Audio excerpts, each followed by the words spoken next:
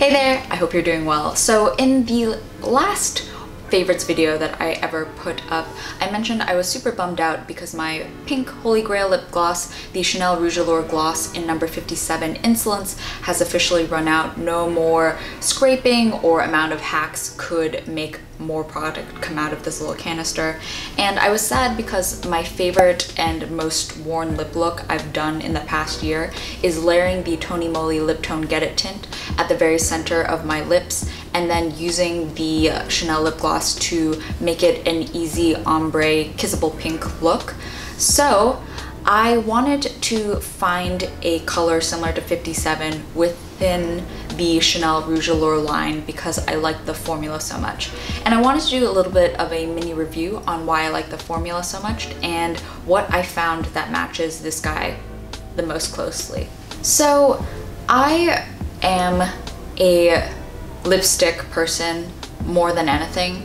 I feel like I really like the color payoff in lipsticks, and glosses to me, even though you can mix them with lipsticks and create totally new lip looks, seemed a little bit unnecessary until I found number 57. I really like the Rouge Allure lip gloss because I feel that you can get a pretty good amount of pigmentation within the gloss and it lasts a long time for a lip gloss.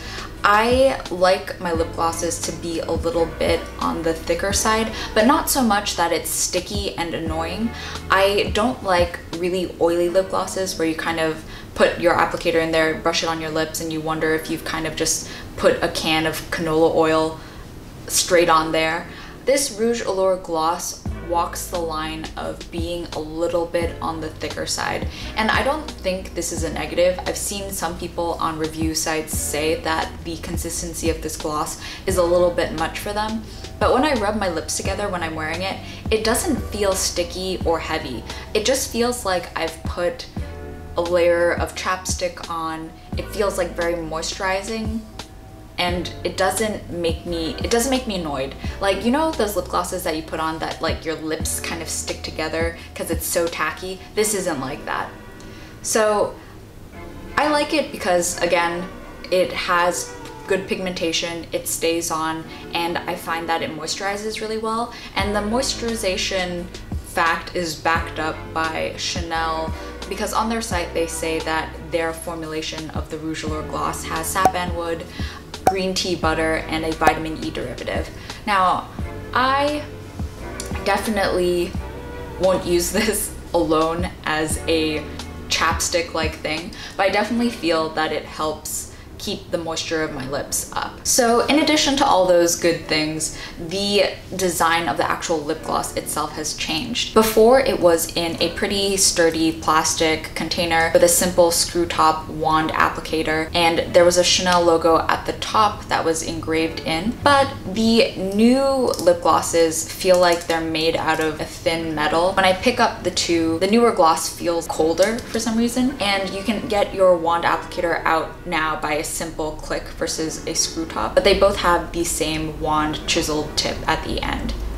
These are definitely like extra add-ons that a makeup product doesn't necessarily need, but I can see why Chanel does it, because it's like the whole dog and pony show of, you know, you're spending X amount of money for a lip gloss, you're gonna get your value in terms of product and the presentation.